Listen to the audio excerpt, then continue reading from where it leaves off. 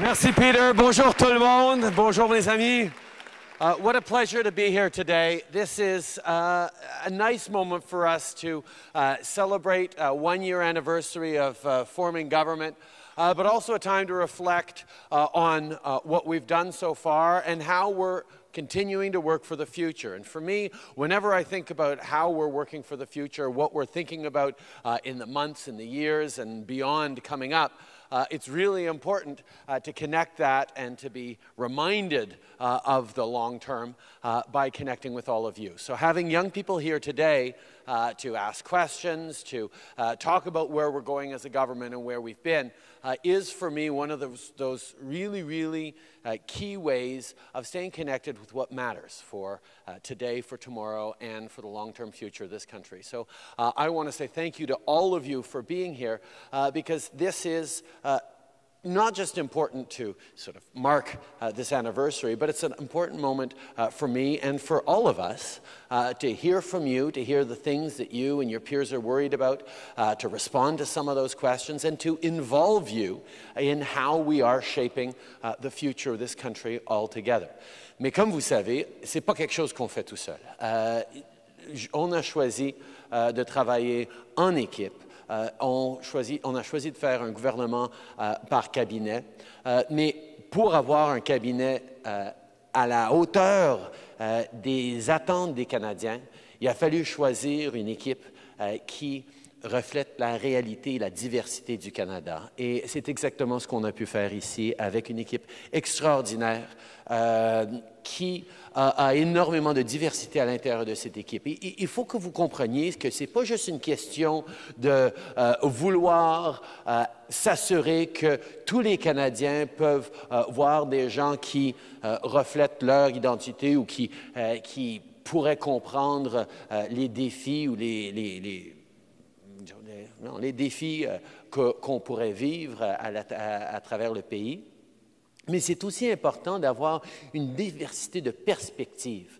One of the amazing things that we have with a group as diverse as this cabinet is even though, like Canadians ourselves, we're bound together on a broad range of values and principles that we all agree on, we come at it from very different places, from very different stories, from different linguistic, religious, cultural, geographic backgrounds. And having a group of people with a broad range of perspectives work together on a project that unites us all, that is, serving this country, allows for an extraordinarily beneficial level of complex discussions and perspectives. We get better outcomes when we are highlighting gender balance, when we're highlighting the broad range of diverse perspectives and backgrounds that are there. So for me, this is the kind of cabinet we need if we're going to be able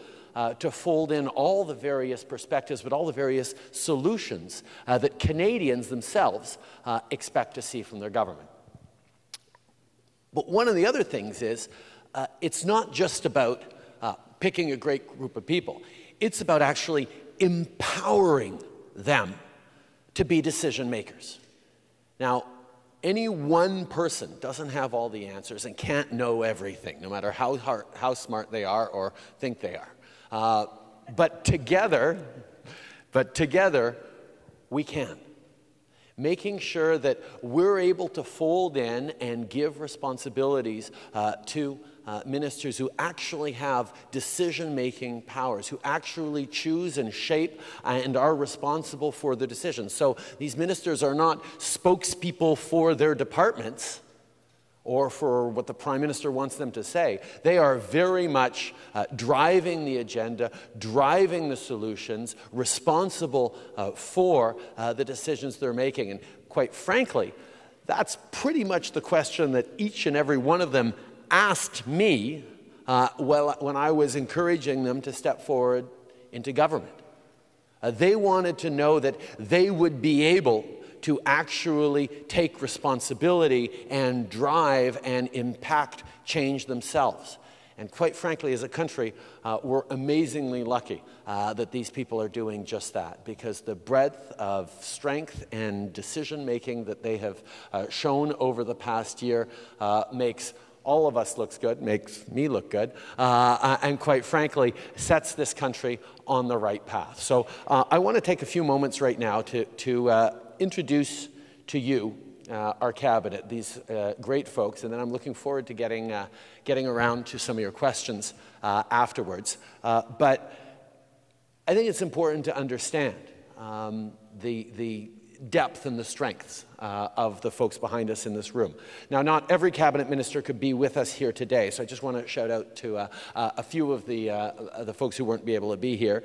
Jody Wilson-Raybould is our Attorney General, Minister of Justice, and she's in Australia right now, speaking about a really important issue both to us and to Australia, which is reconciliation with Indigenous populations. Marc Garneau, our Transport Minister, right now is in Montreal to share a vision for what transportation could and should look like in 2030. And our Minister of Sport and Persons with Disabilities is in Vancouver, talking of thousands of kids just like you guys for We Day. Bill Morneau, our Minister of Finance, is out talking about the fall economic statement we just released and how it'll help families like yours have a brighter, more secure future. And there are 6 other fantastic ministers who couldn't be here today because they're out working hard to deliver on the things that Canadians elected us to do.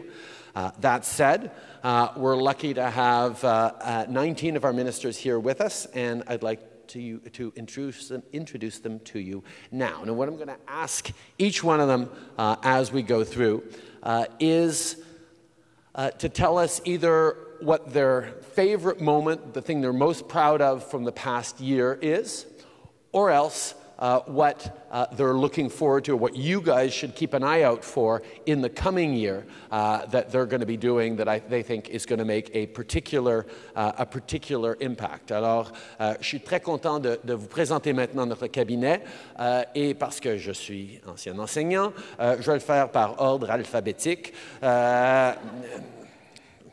Parce que je suis enseignant et parce que c'est comme ça que mes fiches sont placées. Alors, d'abord, je commence avec Marie-Claude Bibeau. Marie-Claude a vécu au Maroc et au Bénin lorsqu'elle travaillait pour l'ancien Bureau du développement international du Canada. C'est ce qui fait d'elle un choix formidable pour le poste du développement international et de la francophonie. Cette année, elle a contribué à l'organisation de la conférence de reconstitution des ressources du Fonds mondial, l'affaire avec Bono puis Bill Gates qu'on a faite à Montréal il y a quelques semaines. On a réuni plusieurs amis, on a pu collecter presque 13 milliards de dollars pour contrer le paludisme, la tuberculose et le sida, et pour en finir pour du bon en 2030. Et Marie-Claude a été au cœur de ça, et je suis très, très content de te voir ici, Marie-Claude. Parle-nous de tes highlights ou de ce qui s'en vient. Alors, merci. Alors, moi, je suis ministre du Développement international et de la francophonie. Et le mandat que le premier ministre m'a confié, c'est de revoir toute la politique d'aide internationale. Alors, c'est vraiment un privilège pour moi de faire ça parce que de revoir une politique en profondeur comme on le fait actuellement, on fait ça à tous les 10, peut-être 15 ans. Alors, c'est vraiment un privilège. Et pendant toute l'année, on fait une grande consultation avec les Canadiens, avec nos partenaires à l'étranger. Et vraiment, la décision unanime qui a été prise, c'est qu'on va mettre les femmes et les filles au cœur de nos priorités. D'une part, parce que dans ces pays-là, elles sont souvent les plus vulnérables face à la pauvreté, à la violence, entre autres, et même au changement climatique, mais aussi parce qu'on sait qu'elles sont d'extraordinaires moteurs de changement, de développement et de paix. Merci beaucoup, Marie-Claude. Et merci beaucoup d'avoir été brève. Comme je vais faire au cabinet, si vous parlez trop longtemps, je vais vous couper. Next person I'd love to hear from is Bardish Chagger. Now, Bardish is not only our Minister of Small Business and Tourism, she's also the leader of the government in the House of Commons, the first woman in Canadian history to hold that position. As House Leader, she's responsible for managing the government's day-to-day in the House, which means that when we are in the House, technically, she's my boss. And she reminds me of that as we sit together all the time. So, Bardish, tell us. Thank you, Prime Minister. Welcome, everyone. It is indeed an honor and privilege to be amongst yourselves. I have to say the thing that I'm most proud of is that our government has been able to bring people of all walks of life together. So I got involved in the political process when I was 13 years old. I didn't have a vote, but I did have a say, and it is so important that you be involved in shaping the kind of country that you want to live in. And that's why I'm so happy to be here, serving Canadians each and every single day. Something I'm looking forward to is the women's entrepreneurship strategy to get more women, more young people, more underrepresented groups, representing small business owners, creating the job opportunities of the future, and also the tourism vision, because our country is amazing. Everyone needs to visit, and I challenge each and every single one of you to visit 10 provinces, 3 great territories, and to experience everything that Canada has to offer. Thank you so much. Outstanding British. Merci. Next, j'aimerais passer à notre ministre d'Affaires étrangères, Stéphane Dion. Une de mes anecdotes préférées pour Stéphane, c'est quand il était jeune et encore en train d'apprendre l'anglais, quand il rencontrait des touristes, il lui demandait des directions. Lui, sa réponse, c'est toujours « aller tout droit ». You just go straight ahead, n'importe quoi. Et je pense que c'est un métaphore pour la façon que Stéphane a toujours foncé dans la vie. Mais évidemment, Stéphane a un très bon sens de l'orientation et combiné avec ses années d'expérience en politique, il fait un formidable ministre des Affaires étrangères où il contribue à rétablir une présence solide du Canada à travers le monde. Merci Stéphane de faire partie de nous. Merci de partager ce matin. Oui, Monsieur le Premier ministre, je voudrais raconter le pire événement que j'ai vécu durant la dernière année comme ministre des Affaires étrangères et le plus bel événement. So the worst one, it was when I was in Sri Lanka, a country that had an awful civil war, and a mother brought herself on her knees facing me and asking me desperately to bring her son back. Her son disappeared during the war. And I tried to lift her up, and she came back on her knees again. It was awful for me, and I thought in my mind, I cannot bring her son back. But we need to do everything we can under the leadership of the Prime Minister to help countries like Sri Lanka to get out of civil war and to have a future and to have reconciliation altogether. Le meilleur moment, c'est quand j'étais au Guatemala et j'ai rencontré une jeune fille de votre âge qui s'appelle Nancy et qui a décidé de prendre le leadership pour que dans son pays, il n'y ait plus de mariage forcé. Et avec l'aide du Canada et d'autres pays, elle a fait une campagne si efficace qu'elle a obtenu que le Guatemala ait comme loi que les garçons et les filles ne se marient pas avant l'âge de 18 ans. Et elle veut faire ça ailleurs pour d'autres pays. C'est ce que veut faire Marie-Claude Bibeau. C'est ce qu'on veut tous faire. Donc le Canada a un rôle à jouer dans le monde. We have a role to play in the world, and we must be very proud of it and to do it with a lot of determination. Canada must be a determined peace builder, un architecte résolu de la paix. Merci. Merci Stéphane. Alors, next, je vais vous présenter Jean-Yves Duclos. Avant de devenir ministre de la Famille, des Enfants et du Développement social, il était directeur du département d'économie de l'Université Laval et avant ça, il a été employé du mois chez McDonald's. Alors, on sait où tout ça peut mener. Jean-Yves est chargé de gérer beaucoup de choses qui touchent directement vos familles. Par exemple, c'est lui qui a mis sur pied la nouvelle allocation canadienne pour enfants qui a été lancée cet été. Grâce à cette allocation, 9 familles sur 10 ont plus d'argent chaque mois pour aider à assumer les coûts nécessaires pour élever les enfants. Et cette allocation va sortir des centaines de milliers de jeunes de la pauvreté à travers le pays. On en est très fiers. Jean-Yves. Merci, Justin. Alors, comme Justin, j'ai été professeur durant quelques années. Mon père m'a toujours dit que s'il y a quelque chose qu'on ne sait pas faire, la meilleure façon de l'apprendre, c'est de l'enseigner. Alors, j'ai fait durant 25 ans, et après 25 ans, j'ai commencé à dire que, j'ai commencé à connaître assez bien mon domaine. Mais ce qui m'unit à vous aujourd'hui, c'est la question des devoirs. Moi aussi, je suis très nerveux quand je reçois des devoirs. Je regarde, qu'est-ce qu'il y a à faire, puis je regarde 2, à quel moment je dois le faire. Et ce qui m'a rendu le plus nerveux, mais aussi le plus fier au cours des derniers mois, c'est quand M. Trudeau m'a rencontré en décembre dernier. Il m'a dit, « Jean-Yves, il y a l'allocation canadienne pour enfants que tu dois faire, 25 milliards de dollars. Et tu dois le faire pour le mois de juillet. Et ça doit sortir 40 % des enfants du pays en dehors de la pauvreté. » Alors, avec le travail d'équipe que nous avons fait ensemble, nous avons réussi à faire ça et j'en suis évidemment très fier. Merci. Merci, Jean-Yves.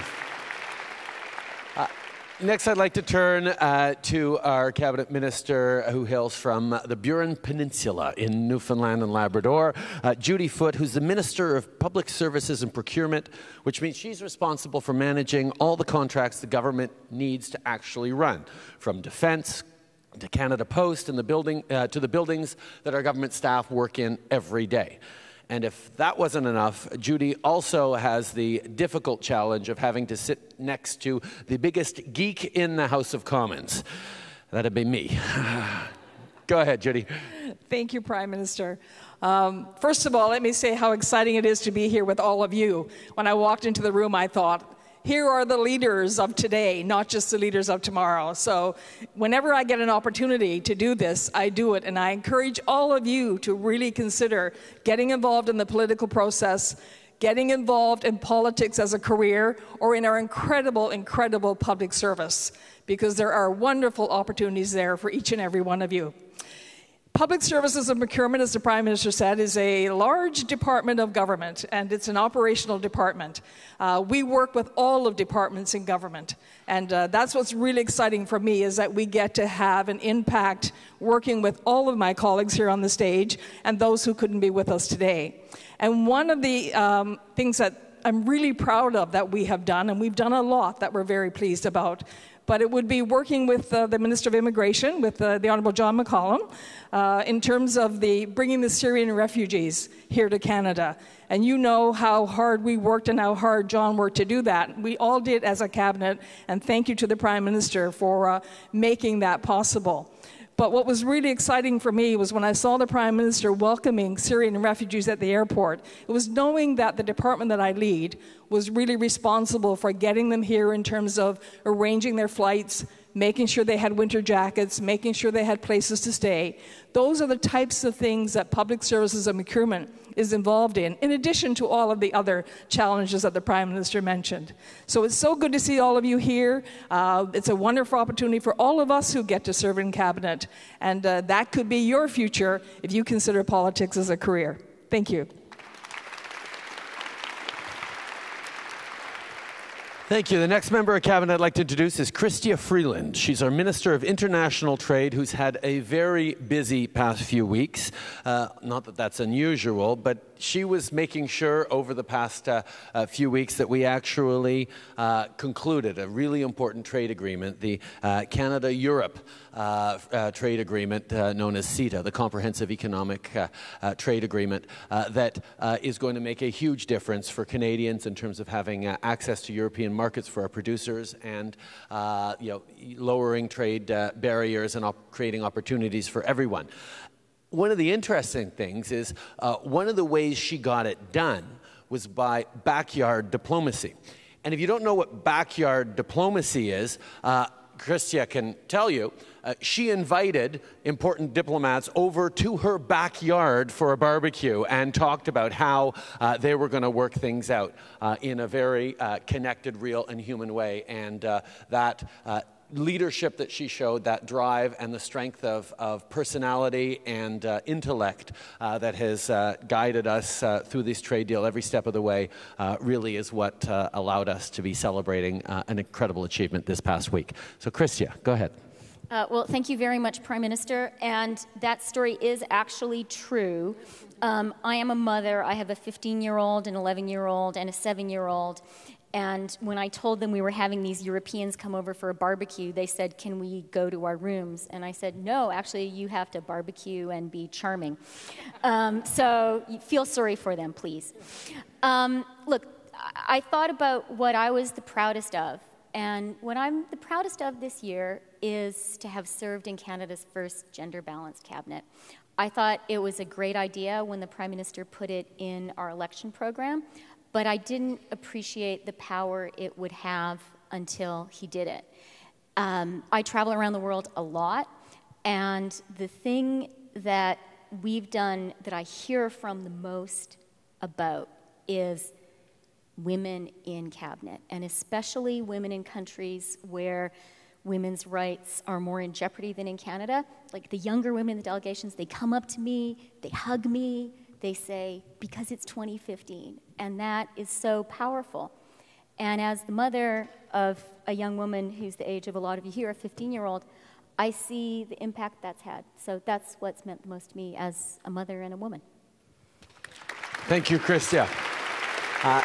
Next, I'd like to introduce our Minister of Public Safety and Emergency Preparedness, Ralph Goodell. Ralph is the person we turn to when things go wrong, and he's the guy who makes sure that we're all kept safe.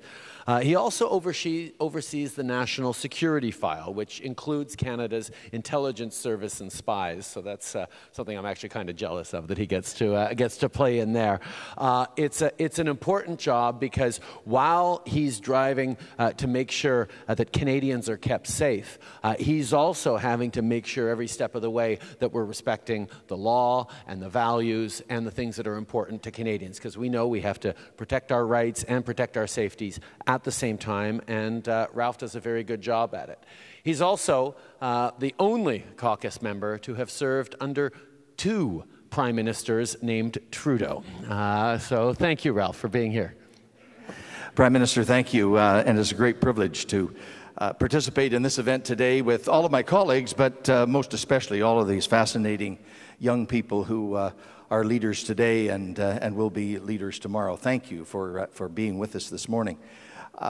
It's hard to pick out 1 or 2 things from this fascinating first year of the second Trudeau government, but one of the things that really stands out for me is the emergency preparedness side of my portfolio, and representing the Government of Canada in dealing with that awful fire that affected Fort McMurray in northern Alberta in May of this year. 80,000 people had to be relocated. 500,000 hectares of land and forest and community were burned out. It was the biggest natural fire disaster in Canadian history. And from my perspective, I got to see some fascinating things. The strength and resilience of the people of Fort McMurray, the raw courage that got them through that situation, the amazing first responders, firefighters, and all of the others who came to the rescue, the real leadership and determination of the local officials and the provincial officials in Alberta, the wonderful way that federal government agencies came together to help, and the amazing generosity of Canadians right across this country who said, in moral terms, but also in cold, hard cash, hey, Fort Mac, we've got your back, because that's what we do as Canadians. When there's trouble anywhere, we all pull together and rescue each other and defend each other and help each other to get through it. It was a tough moment in dealing with that awful fire, the beast, as everybody called it, but it was a wonderful moment to see the heart and the strength and the courage of Canadians respond. It's a great highlight, a great demonstration of what Canada is all about. Thank you, Ralph. I'd like to pass now on to Minister Patty Hajdu. Now, Patty was actually the first person in her family to complete post-secondary education, also the first member of her family to be a cabinet minister. Now, back home in Thunder Bay, Patty ran the city's largest homeless shelter and has dedicated her career to working with marginalized communities. And I can tell you that as Minister for the Status of Women, as an advocate for marginalized peoples, and an extraordinarily strong voice around Cabinet who keeps us on our toes and thinking about people who don't often have their voices heard around Cabinet table. She is an extraordinary member of our team, and I'm happy to also point out that today is her birthday. Happy birthday, Patty. She turns 50 today. Bonne fête, Patty. Thank you so much, Prime Minister, for the birthday wishes. And really, it's my 50th birthday, and I'm here with all of you, so I couldn't ask for a better party. I would have to say that I am so proud of a government that recognizes that we are stronger because of our diversity and not in spite of it. And not just the diversity that we automatically think about in terms of religion or culture or gender even, but in fact the diversity that allows people like me, someone who grew up in poverty, raised by a single mother who raised my 2 children alone, to actually gain an education, contribute to my community, and now contribute to my country. And I am so proud to say that there is opportunity for all of you. And I'd also like to acknowledge the Prime Minister's leadership on gender equity, because I see a lot of young women in the audience today. And I can guarantee you that this is probably something you will reflect back on. Seeing a cabinet that has just as many women as men, and seeing a place for yourself in government. And we're going to get more pictures of women on the walls of these buildings in this city. Thank you so much for your interest, and thanks for being here today.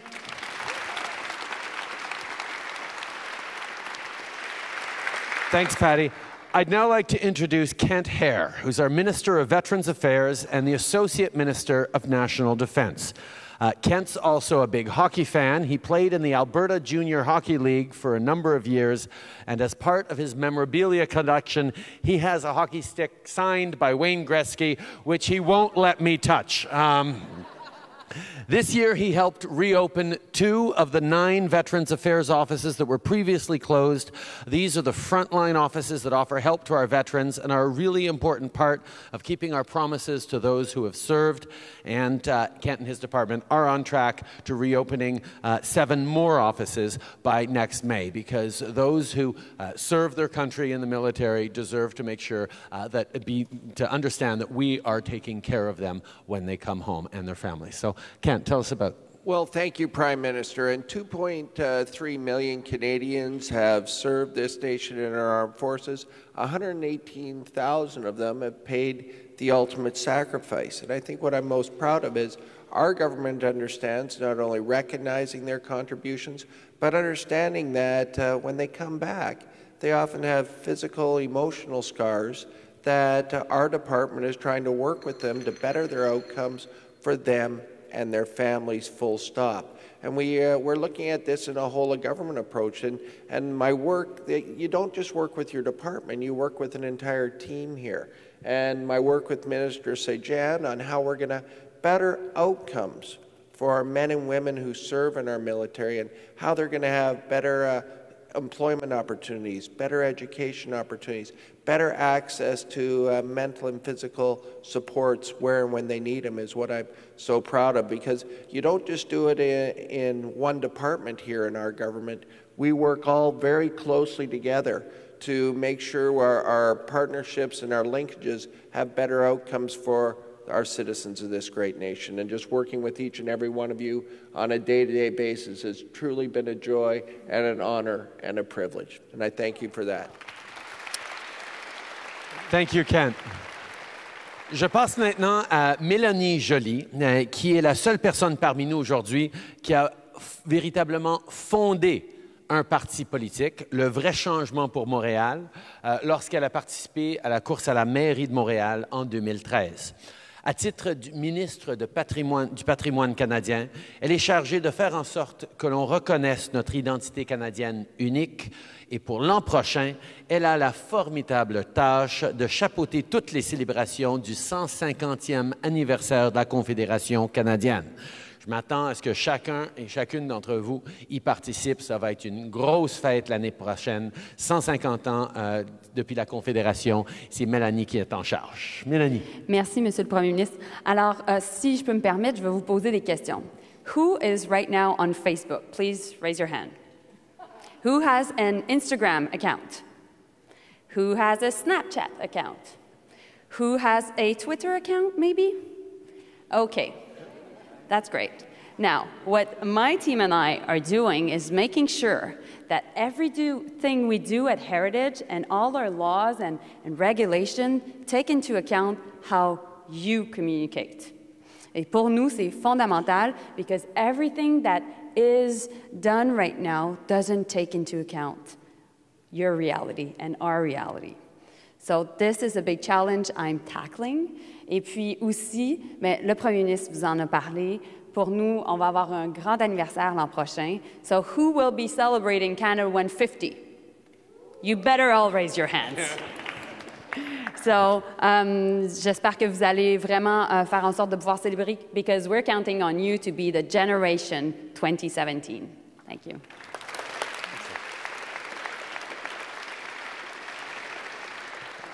I now want to pass to Dominic LeBlanc, who's our Minister of Fisheries and Oceans. But you have to understand, Dominic and I go way back. He used to babysit me when I was a kid.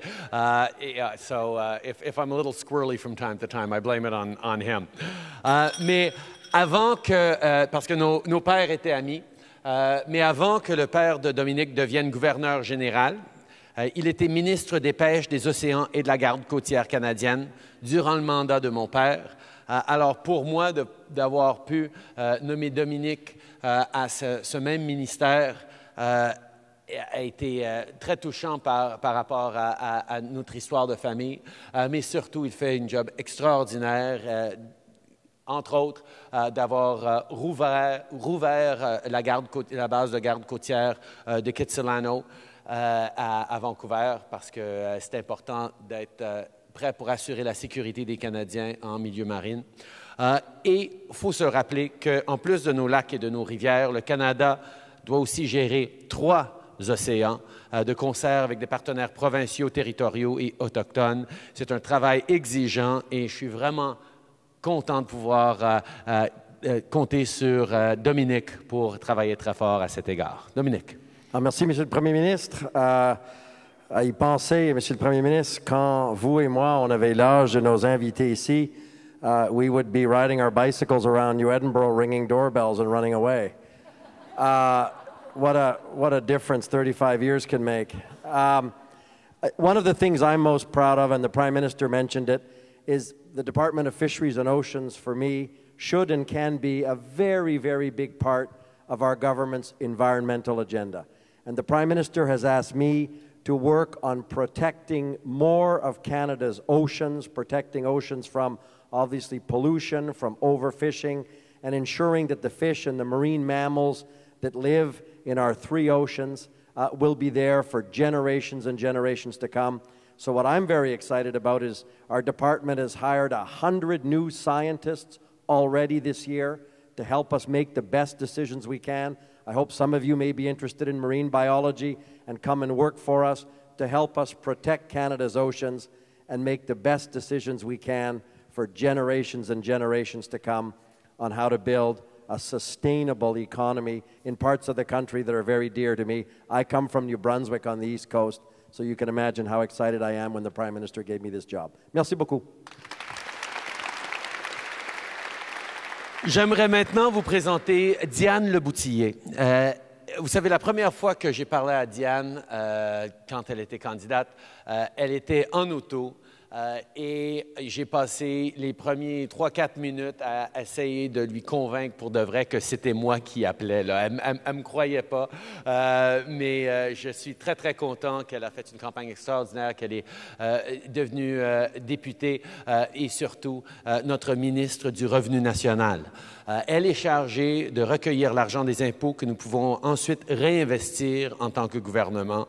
C'est un rôle clé au sein du cabinet et je suis très heureux qu'elle réponde encore à mes appels, mais surtout après un département si mouvementé. C'est vraiment, vraiment quelqu'un d'extraordinaire qu'on est très, très content d'avoir parmi nous au sein du cabinet. Diane. Bonjour tout le monde. Écoutez, je suis très fière d'être avec vous aujourd'hui. Ça a été une année qui a été extraordinaire et effectivement, pour ceux qui me connaissent moins, je viens de la Gaspésie et des îles de la Madeleine. Gaspé en Micmac signifie le bout du monde. C'est pour vous dire là combien je viens de loin. Et d'avoir été nommé ministre au cabinet a fait en sorte aussi que tous les gens de la Gaspésie et des îles de la Madeleine sont excessivement fiers. Et ça nous fait dire aussi que tout est possible. Donc, comme le premier ministre l'a dit, nous, moi, au ministère du Revenu, c'est vraiment parce que j'ai un contact avec tous vos parents une fois par année, où on va récolter, ramasser les impôts pour pouvoir ensuite remettre à la population pour pouvoir avoir des services en éducation, des services en santé, des services en infrastructure, faire de la recherche et du développement et faire en sorte, recevoir les réfugiés, travailler avec les communautés autochtones, puis faire en sorte que le Canada va être toujours c'est pas du bon français, là, mais va être le plus beau meilleur pays du monde. Merci. Merci, Diane. Je passe maintenant la parole à John McCallum. John is our Minister of Immigration, Refugees, and Citizenship, and to say that he's had a busy year is something of an understatement. Thanks to his hard work, in our first year, we were able to welcome more than 30,000 refugees fleeing the ongoing conflict in Syria. And here's a little-known fact. Most people know John because of his years of political services or his time spent in the private sector as a chief economist for one of Canada's biggest banks. I know him because he was my Dean of Arts when I was a student at McGill. So, John. Well, thank you, Prime Minister. And as you once said, the fact that you never met me when I was in that capacity may have been a good sign. But I'm glad to have got to know you since then. As you have suggested, as others have suggested, certainly the best moment for me over the last year was that over the space of 4 months, we managed to bring 25,000 Syrian refugees from a terrible civil war across the country, across the ocean, to welcome them here in Canada. So I think that was a great achievement. Canadians were so welcoming, and that has made me very proud. If I look to the future, there are many things we want to do. We want to make it a lot easier for international students to become Canadians. But the most important thing for me is that when we came to office, it took typically 2 years for a family to reunite itself. Some of you may know that if you've come from overseas. I think it is unacceptable that the heavy hand of the Canadian state would keep families apart for such a long time. So what I am really looking forward to in the not-too-distant future is that we can reduce that processing time very substantially and otherwise equip our department to grow this nation going forward. Thank you very much. Thank you, John. Next is Catherine McKenna. She's a local MP. She represents the riding of Ottawa Centre, and you might well recognize her from your own front door because she knocked on over 100,000 doors in the last campaign when she was a candidate. But she's now Minister of Environment and Climate Change, and she really does ride her bike to work. She's responsible for making sure that the climate plan we're putting together this fall with the provinces and territories will ensure that you have clean air and water through your whole lives and good jobs that come with a smart, forward-thinking economy that we know we need. So, Catherine. Merci, Monsieur le Premier ministre. J'ai le grand honneur d'être ministre de l'Environnement et des Changements climatiques. It's a huge honor to have this job because I have 3 kids. They're 7, 10, and 12, and the biggest challenge of our generation is tackling climate change. My greatest honor was going with the Prime Minister to Paris for the COP21 negotiations, but we didn't just go, it wasn't just the Prime Minister and myself. We went with premiers. We went with mayors. We met with Indigenous leaders. We went with members of the opposition. We met with environmentalists, and we went with youth. And that's so important. And when we were there, we said, Canada knows climate change is real, and Canada is here to work together with the world to find solutions. And that made such a difference. And we worked extremely hard, and it was my huge honor when the gavel went down and we achieved this ambitious agreement with 194 other countries. Now, I'm going to ask you one thing. I do pinky promises with kids who are younger than you. The pinky promise is that you will work with me to help tackle climate change. So I'm not going to make you do a pinky promise. You're a little too cool for that. But I will ask that you think about what you can do, what we can do together to tackle the biggest challenge of our generation, climate change. Thank you. Thank you, Catherine. I'd like now to turn it to Miriam Monsef. Miriam is the Minister of Democratic Institutions and is, in fact, the youngest member of our cabinet. She turns 32 on Monday.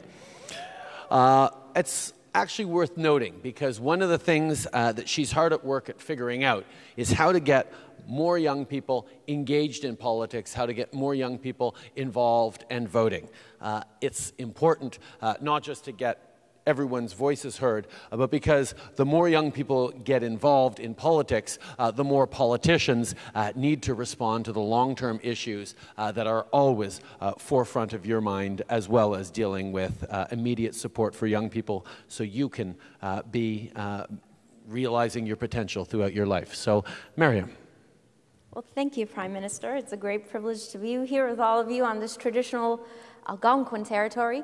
How many of you have a mentor? Someone you look up to, someone who inspires you, someone who's doing what you want to be doing, who opens doors for you, who picks you up when you're down. Raise your hand if you have a mentor. And look around. This is impressive. Most rooms, only about 10% of young people raise their hands. If I leave you with nothing else today, find somebody who will share just an hour of their time with you, because it's because of mentors that I'm here today.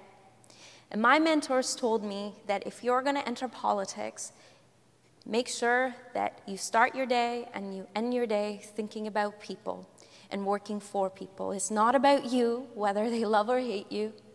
It's what you're doing for them, for their kids and their grandkids. And it's been an amazing year. I just got to travel the whole country and talk to people from all walks of life about how to make democracy better. And everywhere I went, they all thought of you. And they all want you to be more involved in democracy. Something else I'm really proud of is we opened up the Senate appointment process. For the first time in the history of this country, any Canadian who meets the criteria can apply to become a senator and serve their communities in this country. What I'm most proud of, though, is that despite all the ups and downs that exist in any job, especially a job that only a handful of people have had, is every day I wake up and I think about the people of Peterborough Kawartha who sent me here. Every day I come to work and I have the privilege of working with people who are giving up their time with their loved ones, with their families, with their communities to serve you and your kids and your grandkids. And I'm so proud that I have brought around me a really exceptional team of people who care about the things that I care about. And what I'm most excited about moving forward is tonight at 7 o'clock. I'm doing a Facebook Live with the Huffington Post, and the topic is, they say young people don't care about politics. Well, I beg to differ, so I hope that you will join me at 7 o'clock with Althea Raj. Thank you.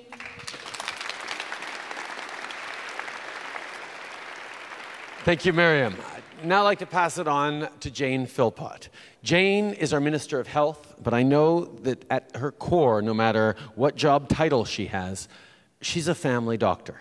She spent a long time living and working in West Africa, and even after she moved back home to Canada, she maintained her ties to Africa, helping to open Ethiopia's first training program in family medicine. She cares very deeply about mental health as well, and that's why I've asked her to work on a mental health strategy for the government so we can better take care of one another in Canada. She knows, as I do, that we need to do more to help the wounds that we can't see. Jane. Thank you, Prime Minister. Got this on? Yep, it's on. Okay. A show of hands again. I want to know how many of you are considering the possibility of a career in health sciences? Quite a number. Awesome. Great career choice. So I have the health scientist's dream job. To be able to make the kinds of decisions and to be able to advance the country's agenda on health is a tremendous privilege. There are so many things that the Prime Minister has asked me to do, but the one that I wanted to highlight to you today is that in the letter that the Prime Minister wrote to me about a year ago now, and he wrote a very similar letter to all of my colleagues, he started off at the beginning of the letter and he said, there is no relationship that's more important to me or to Canadians than our relationship with Indigenous peoples. And so that has really been one of the shaping influential factors in my agenda. And within my portfolio falls responsibility for First Nations and Inuit health. And so I have been working very hard along with my colleagues across the country to be able to address the very serious health gaps that exist in this country. The fact that, in fact, if you are Indigenous in this country, you have a life expectancy that is almost a decade shorter than non-Indigenous Canadians. So we have some very serious work to do. One of the specific highlights for me within that portfolio was a day that I spent in late July on the northern shores of Quebec, on the Ungava Bay, the windswept, beautiful coast there, in a little town called Kuujjuaq.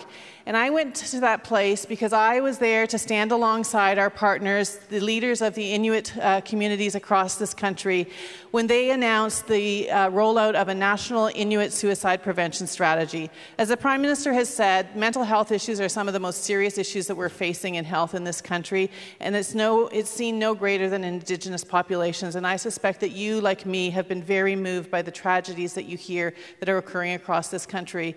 But on that beautiful July day, as the wind blew and I was surrounded by colleagues, particularly Inuit leaders, and they rolled out this strategy. It was a strategy that was written by Inuit, for Inuit, would be delivered by Inuit leaders across this country and healthcare providers. We were there as partners. We were there to deliver the resources that were needed to say that we want to be partners. It was a very proud moment for me. Despite the difficult circumstances, when we work together, we'll be able to overcome the health challenges that this country faces, and I hope that I get to work with many of you in the years to come. Thank you. Thank you, Jane. Next is Harjit Singh Sajan. Harj is a former police officer in Vancouver and a Canadian Armed Forces veteran. The comic books call him the Minister of Badass, but I call him the Minister of National Defense. Harj had 3 deployments to Afghanistan, and because of that, he really gets what our soldiers need on the ground and what we need to do to keep us all safe. So this year, he's been talking to a lot of folks about modernizing our armed forces and has been taking a look at how we can recruit people for the forces that better reflect the diversity and the makeup of Canada, including more women. Harj. Well, thank you very much, Prime Minister. It's an absolute privilege to be in this cabinet. The Canadian Armed Forces has a role to play. And if you look at I've pretty much been in a lot of conflict zones. And through those, what I get to see is the absolute travesty that it has on a population. And when I look at all of you, and you look at what's around in Canada, you see opportunity, and you inspire me because of the opportunity and what you have for the future. But you don't see that same sense of opportunity for other folks. So what I'm really proud of is actually when the Prime Minister, some time ago, had the courage to say, that we need to look at the root cause of conflict. Because that's very important to do the right thing. It's not just about going out and fighting and trying to solve conflict. We need to start looking at the root cause and preventing it in the first place. Because at the end of the day, the Canadian Armed Forces, the people who got recruited in, are asked to do some tremendous work that has an impact, but has also a tremendous toll on them as well. So what really excites me is the peace operations that we're going to be rolling out. I can't say anything more about it just yet. Is going to be looking at the root cause of a problem, and not just from a national defense perspective. It's going to be looking at a whole of government perspective of having an impact for the youth that are out there. In Africa right now, 50 to 60% of the population in most of the countries are 24 years and less. Instead of them being radicalized and going into other groups, why don't we use them as an empowerment? And our approach potentially can do that. I'm very proud to be part of a solution that's going to be looking at the root cause of a conflict and how we're going to help the Canadian Armed Forces to be a tremendous asset around the world. Thank you. Thank you, Harj. And finally, I'd like to introduce you Amarjeet Sohi. As a Minister of Infrastructure and Communities, Amarjeet works with the provinces and municipalities so that we can build new roads, improve our sewers. I know that doesn't sound important, but trust me, if it breaks, it's important. And helping build public transit systems, which means more buses, subways, and light rail here in Ottawa. He used to drive a bus in Edmonton, so he definitely understands the importance of public transit. And because life can't be all about work, I actually found out he once wrote an entire play in Punjabi. So he's more than just a minister. Amarjeet, tell us about yourself. Well, thank you, Prime Minister, and thank you to you for being here. I'll tell you, before I go into what I'm really proud of, let me tell you a little bit of myself.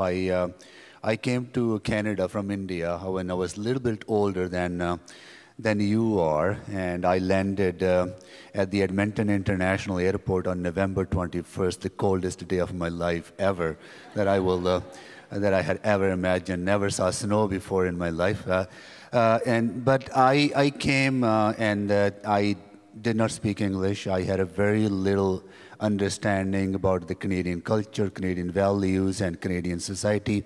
And so I struggled a lot during school. I faced my share of racism and discrimination, but I was surrounded by wonderful people in the school and wonderful Canadians who gave me the right support to get out of that and succeed. Then, a few years later, I went back to India to work with the social justice group to help farmers organize, and I was arrested in India and spent almost 22 months in prison, and 19 months of that was in solitary confinement. And I stand here today because there were wonderful people like you who fought for me at that time. People who organized to write letters, people who put pressure on the Canadian government to bring me back. So through your efforts, the Canadian government brought me back to Canada. So if I stand here in front of today to be part of this wonderful, wonderful team under the leadership of Prime Minister Justin Trudeau, the one thing that I'm proud of is being a Canadian. The one thing I'm proud of is serving you to make our country even a better place. So that's my pride. I'm so honored to be part of this. Thank you, Prime Minister. Thank you, Amarjeet. It's an amazing group of people, and quite frankly, the country deserves nothing less than an amazing, diverse group of people working hard every single day to serve you. But the fact is, it is a challenge sometimes.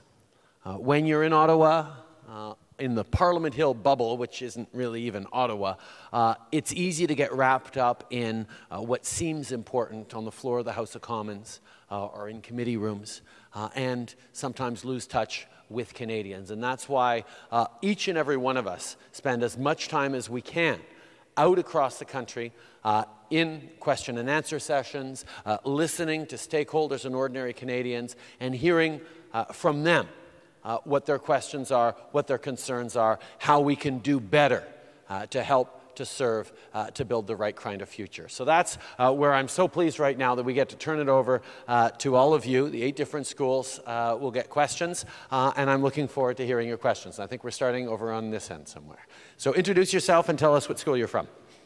Bonjour. Bonjour. Moi, je m'appelle Maken Jackson, puis je viens de l'école secondaire publique L'Uriel. Et avant tout, j'aimerais juste vous demander comment allez-vous? Ça va très bien aujourd'hui. C'est bien. Et aussi, j'aimerais aussi dire que c'était un grand plaisir d'être ici. Ma question concerne l'immigration. Puis, dernièrement, dans les pays développés, comme autant en Europe et en Amérique du Nord, on remet en question le bienfait de l'immigration. Puis, la semaine dernière, le rapport suggère une augmentation d'assimiler des immigrants au Canada de 300 000, puis afin d'affaiblir, de pallier la croissance économique du pays. Puis voici ma question, c'est est-ce que votre gouvernement a un plan de mesures qui fait pour qu'il y ait une meilleure assimilation sociale et économique pour les nouveaux arrivants? Oui, absolument. D'abord, l'immigration, c'est quelque chose qui a fait du Canada ce qu'on est aujourd'hui. Le fait qu'on a pu accueillir des gens de partout dans le monde ici a contribué énormément, pas juste à notre succès économique, mais aussi à notre succès social. Nos communautés sont fortes et résilientes pas parce qu'elles sont homogènes, mais parce qu'on reconnaît que de la diversité de perspectives, d'histoires, d'approches est une grande force. Et ce truc qu'on a développé au fil des années au Canada de voir la diversité comme source de force et non comme source de faiblesse est essentiel. Et d'ailleurs, quand on regarde les défis de la mondialisation, et ce qui se passe un peu partout dans le monde avec des migrations, avec des pays qui doivent comprendre comment agir avec plus de diversité, l'exemple canadien d'un pays qui se rassemble non pas autour d'une identité unique, religieuse, culturelle, historique, ethnique, mais de valeurs partagées, qu'on se définit en tant que Canadien par ces valeurs-là, c'est une leçon que nous devons partager avec le monde. Alors oui, l'immigration devient essentielle et on sait que l'immigration va être source d'opportunités pour des gens qui viennent au Canada, mais aussi d'opportunités pour nos communautés, nos économies.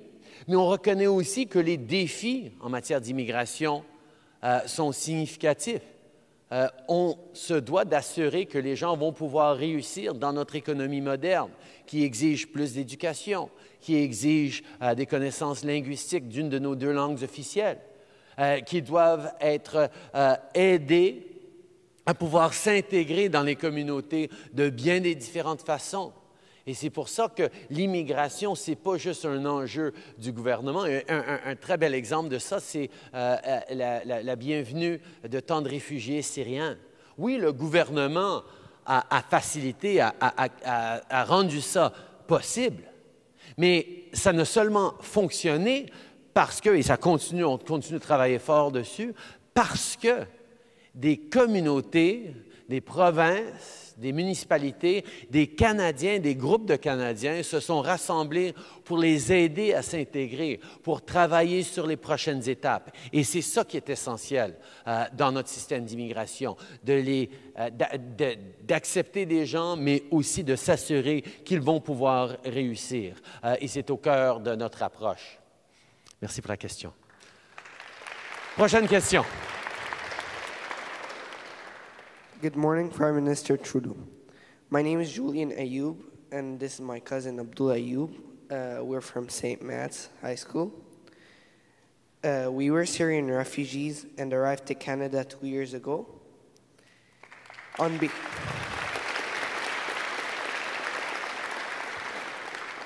behalf of our families, Abdullah and I want to personally thank you and thank people of Canada for welcoming us with so much kindness and opportunity.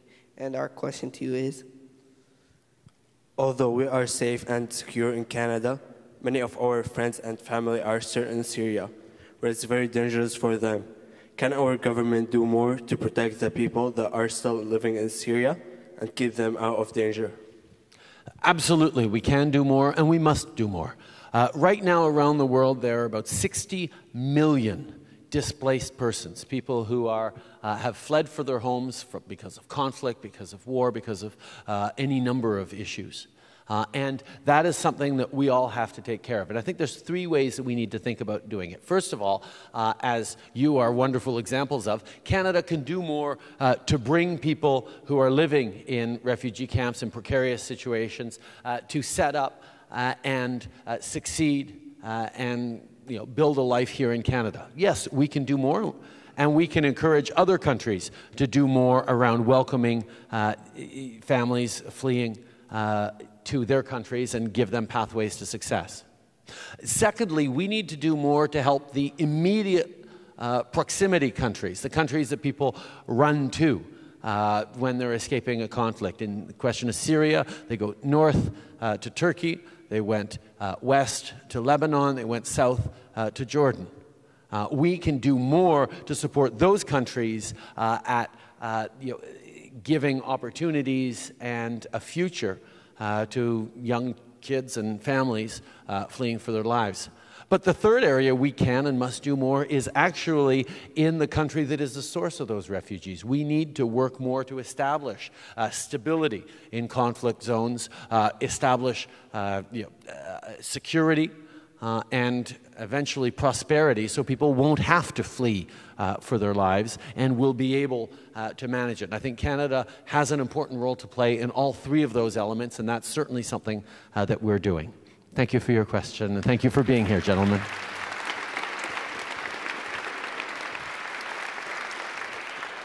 Next. Who's next? Yeah. Hi, I'm William Mazur, and I go to Nepean High School. Notre question pour vous aujourd'hui, c'est, selon vous, est-ce que vous pensez que la représentation proportionnelle est réaliste et avantageuse pour le pays? Très bonne question. Un des enjeux qu'on avait adressé dans notre campagne électorale et qu'on continue d'être préoccupé, c'est le fait que nous avons besoin de faire des réformes à notre système électoral. Nous avons besoin de s'assurer que les perspectives, que les voix des Canadiens sont toujours bien représentées dans le gouvernement et dans notre Parlement, et que les gens au Parlement entendent toute la diversité de points de vue, de préoccupations de tous les Canadiens. Et après des décennies, voire des siècles de notre système actuel, je pense que c'est tout à fait normal qu'on regarde comment on va pouvoir améliorer, réformer notre système électoral. Dans ce système-là, dans cette question-là, il y a beaucoup de gens qui ont énormément de différentes perspectives sur comment améliorer notre système électoral. Et pour moi, au lieu de parler de format ou d'éléments de changement précis qu'on aimerait faire, j'essaie toujours de parler de valeurs. Quelles sont les valeurs sous-jacentes que nous voulons? Quels sont les choix que nous faisons pour avoir la meilleure gouvernance et un meilleur gouvernement et un meilleur processus de bien représenter les citoyens? Il y a des questions et des choix qu'on doit faire. Est-ce qu'on veut que la diversité au Parlement soit entre les différents partis politiques ou est-ce qu'on veut que cette diversité soit à l'intérieur des partis politiques? Est-ce qu'on veut que les gens représentent juste ceux qui ont voté pour eux ou est-ce qu'on veut que les députés représentent à la fois des gens qui ont voté pour eux et des gens qui n'ont pas voté pour eux?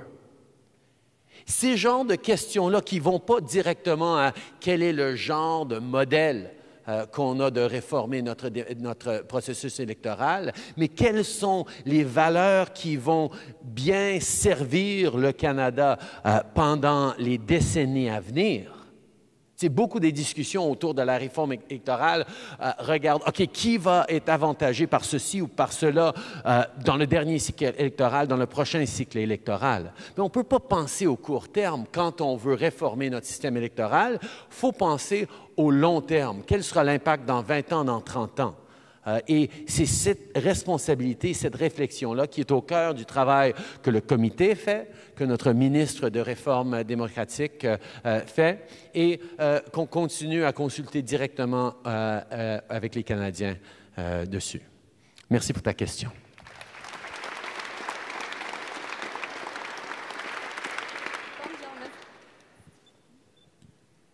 Bonjour, Monsieur le Premier ministre. Mon nom est Chloé Lafleur, élève de l'école secondaire catholique Béatrice Deloge. Ma question est la suivante. Les générations plus âgées vous comparent souvent à votre père, M. Pierre Elliott Trudeau. J'aimerais connaître votre opinion sur les points suivants. Comment vos idées se ressemblent-elles et comment diffèrent-elles les idées de votre père et de qui viennent vos habiletés de leadership? Très, très bonne question. D'abord, il faut que j'avoue qu'une des choses qui m'a aidé énormément dans ma vie, ça a été, et surtout dans ma carrière de politicien, ça a été d'avoir eu un premier ministre comme papa. Mais pas dans le sens que vous pensez. Parce que moi, toute ma vie, il y a eu des gens qui connaissaient qui était mon père, qui avaient une opinion déjà faite sur moi. Ils m'aimaient parce qu'ils aimaient mon père, ou ils ne m'aimaient pas parce qu'ils n'aimaient pas mon père. Et il me regardait avec cet aspect-là. Et j'ai eu à développer un sens très ferme de qui je suis, de qu'est-ce qui sont mes forces à moi, mes faiblesses à moi, et pas être influencé par les perceptions ou les attentes des autres.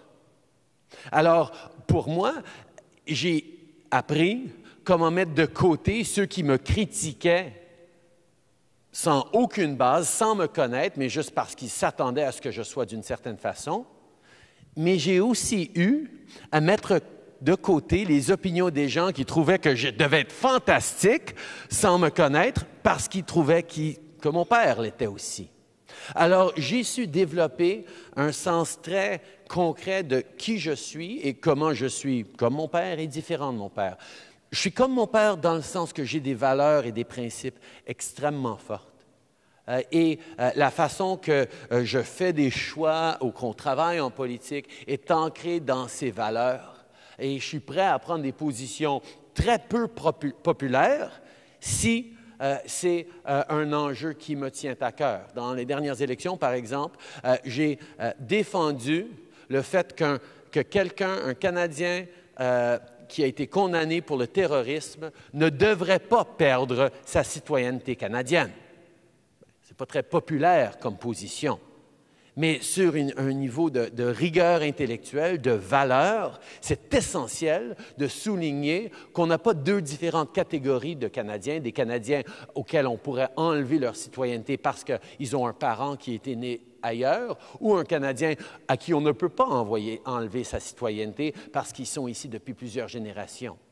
Alors, moi, être ancré dans mes valeurs fortes et précises, ça m'aide énormément à choisir mon chemin en tant que chef, respectueux des opinions des autres, mais pas toujours mené par ce qui est populaire ou impopulaire. Mais de l'autre côté, je suis différent de mon père dans le sens que moi, j'ai beaucoup plus passé de temps à être un député de terrain. J'ai dû gagner une course à la nomination, à l'investiture dans mon comté de Papineau. J'ai dû apprendre à travailler au porte-à-porte avec les gens, à écouter les gens. Mon père est arrivé en politique en tant qu'intellectuel avec des idées vraiment déjà assez bien formées par rapport au bilinguisme, par rapport à la Charte des droits, par rapport au multiculturalisme. Et il a amené ces priorités-là. Moi, je passe beaucoup plus de temps en tant qu'enseignant à écouter, à travailler de façon collaborative avec les autres et à respecter cette belle réalité que tout le monde peut avoir des bonnes réponses et pas juste le premier ministre. Merci beaucoup pour ta question.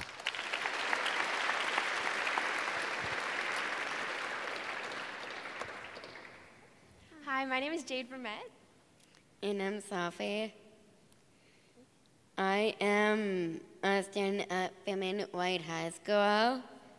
My question is, what is the government planning on doing to help support people leaving where challenges gain meaningful employment? Thank you very much for your question, Sophie. Thank you, Jade.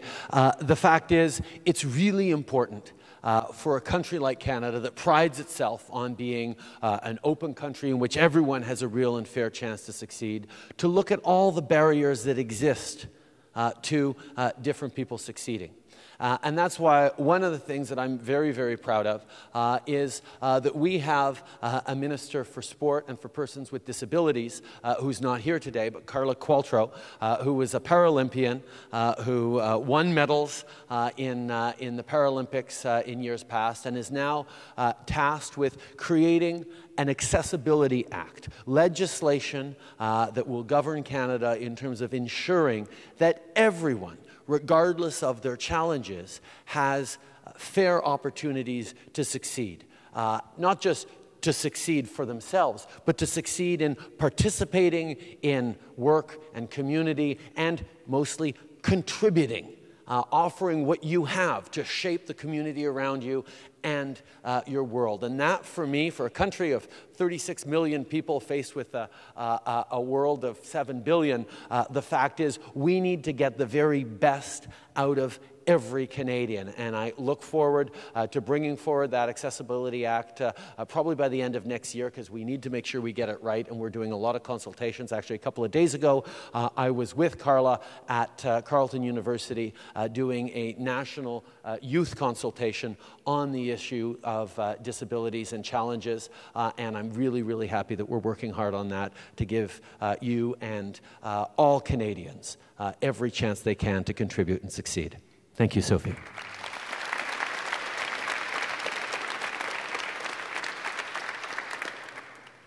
Premièrement, bonjour, M. Trudeau. Je m'appelle Raphaël Gill, je vais de l'École secondaire du Versant à Gatineau. Premièrement, l'École secondaire et moi tenons à vous remercier de nous accueillir ici, c'est vraiment un privilège. Maintenant, ma question. À vos yeux, quelle est la place des jeunes de 15 à 17 ans au sein de notre gouvernement? Puis quelle est une solution envisageable pour nous impliquer dans les enjeux sociopolitiques? Puis comment nous inciter à s'impliquer là-dedans, sachant que nous serons vos prochains électeurs lors des élections de 2019? Absolument. Écoute, pour moi, c'est essentiel d'impliquer les jeunes et pour plusieurs façons. D'abord, j'ai été enseignant, j'ai été porte-parole en matière de jeunesse toute ma carrière politique pour le Parti libéral. Aller chercher les jeunes et les impliquer et les rendre un peu plus intéressés en politique, c'est pas juste parce qu'on veut que plus de gens votent, bien qu'on aimerait bien, c'est aussi parce que si un gouvernement ou les politiciens sont en train d'écouter les jeunes sur les grands enjeux qui vous tiennent à cœur, comment vous allez réussir votre vie, vos carrières, comment vous allez pouvoir fonder une famille et commencer dans l'avenir, comment est-ce que vous allez pouvoir avoir un environnement sain, un monde plus en paix. C'est des grands enjeux qui vous tiennent énormément à cœur. Et si on peut vous amener à participer plus à la politique va répondre plus à vos préoccupations. Parce qu'un des grands mythes autour des jeunes, c'est que les jeunes ne sont pas intéressés par ce qui se passe dans le monde. Au contraire, vous faites partie d'une génération plus intéressée, plus engagée, plus branchée que n'importe quelle génération. Le défi, ce n'est pas de vous faire intéresser dans le monde. Le défi, c'est d'être à la hauteur en tant que gouvernement et en tant que politicien pour accueillir, pour écouter, pour vous impliquer dans ces prises de décision. C'est pour ça que j'ai mis sur pied un conseil jeunesse du premier ministre qui amène des jeunes de 16 à 24 ans ici à Ottawa pour travailler avec moi sur les grands enjeux, que ce soit des défis auxquels les étudiants font face, que ce soit au niveau de la technologie et de la neutralité de l'Internet, ou que ce soit en matière de santé mentale ou d'environnement. Je veux engager directement plus de jeunes. Mais en plus de ça, on se doit de démontrer dans toutes nos façons de faire que la voix des jeunes, la perspective que vous amenez est essentielle. Je suis content que Élections Canada, on est en train de regarder comment on va pouvoir travailler plus avec les jeunes avant qu'ils deviennent électeurs pour qu'ils développent déjà dans le milieu scolaire l'habitude d'être impliqués au temps des élections, parce qu'on a des moments de vous amener plus proche vers ça, mais aussi d'utiliser les différents moyens technologiques des médias sociaux pour avoir des conversations auxquelles tout le monde peut participer. Vous pouvez devenir membre d'un parti politique à partir de 14 ans. Bien, ça, je le sais pour le Parti libéral, c'est ouvert à partir de 14 ans, puis je pense que c'est équivalent pour les autres partis. On vous encourage de déjà vous impliquer. Comme Bardish a dit, elle a commencé à s'impliquer en politique bien avant qu'elle ait le droit de vote. Alors, de comprendre que vos voix, que les enjeux qui vous tiennent à cœur sont importants pour nous, doivent être entendus et on attend jusqu'à ce que vous vous impliquiez un peu plus et on sait que nous devons de créer des opportunités pour vous impliquer encore plus. On sera sur la bonne voie. Merci pour ta question.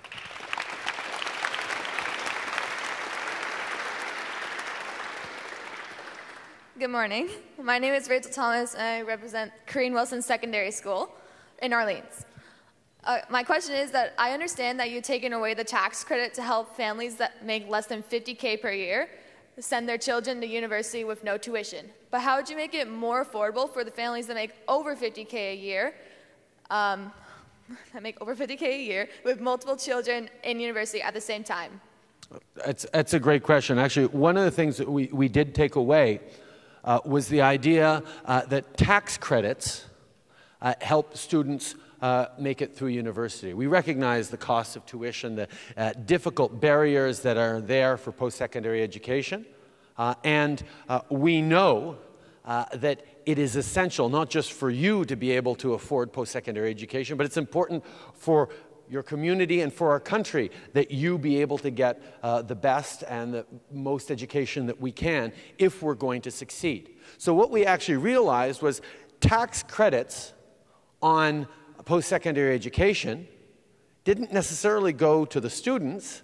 Many cases they go, because students don't often pay taxes, they go to the parents.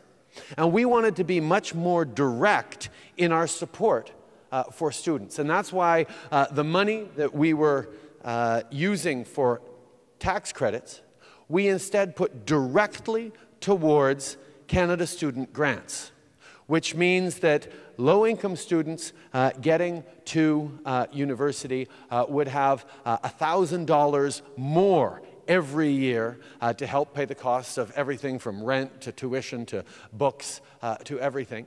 And middle-income students would also see increased by 50% the direct support we're giving in terms of cash to be able to spend on things that matter when those expenses are coming and not get them back at tax time. So that was a priority, something we could concretely do to give more money to the families that need it and to students who need it get through university in and post-secondary education in a much more efficient way.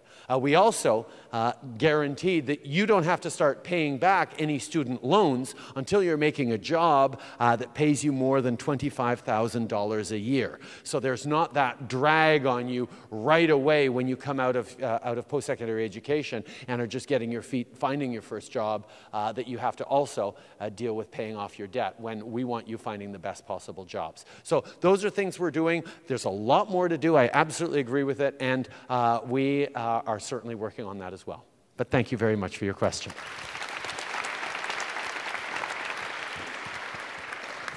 Salut, donc je me présente Karina de la Vallée. Et moi, c'est Amélie Lachance-Soulard et nous venons de l'école secondaire catholique Franco-Cité. Donc, la jeunesse franco-ontarienne, appuyée par sa communauté, revendique depuis plusieurs années une université provinciale franco-ontarienne. Donc, le gouvernement de l'Ontario progresse vers une décision finale. Donc, notre question est la suivante. Est-ce que le gouvernement fédéral est prêt à contribuer à l'effort provincial de financement d'une telle université? Aussi, moi et Amélie, on aimerait vous demander si vous avez la chance de prendre une selfie avec nous. Quand vous avez la chance. Oui. À la fin de la session, je vais venir vous voir et je vais voir plusieurs étudiants et je vais faire le tour avec vous. Mais par rapport à l'identité et la fierté franco-ontarienne, c'est quelque chose que je comprends très, très, très profondément. Je suis, comme vous le savez, fier Montréalais, fier Québécois, mais parce que techniquement, je suis né à Ottawa pendant que mon père était premier ministre. Je suis francophone, né en Ontario, et ça fait de moi un franco-ontarien honoraire, et j'en suis très fier. Mes enfants, d'ailleurs, vont dans une école publique francophone ici à Ottawa. Donc, pour moi, cette communauté est extrêmement importante.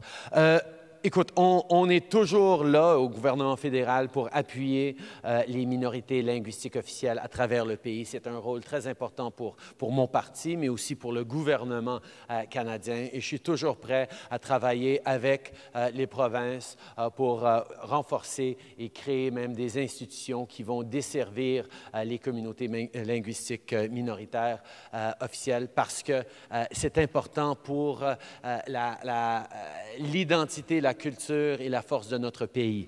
Alors, j'ai bien hâte de travailler avec mes homologues provinciaux pour voir ce qu'on peut faire pour assurer la force et la durabilité de ces magnifiques communautés linguistiques minoritaires officielles. Merci beaucoup pour vos questions, en effet. Alors, Merci à tous et toutes d'être ici. C'est pour moi une très belle façon de souligner notre premier anniversaire en tant que gouvernement. Mais comme j'ai dit, il y a énormément de travail encore à faire. On a hâte de s'y mettre et on a hâte toujours de vérifier avec vous, d'entendre vos questions, d'être plein partenaire avec vous tous quand vient le moment de bâtir un monde et un Canada meilleur pour tous. Merci beaucoup tout le monde. Merci.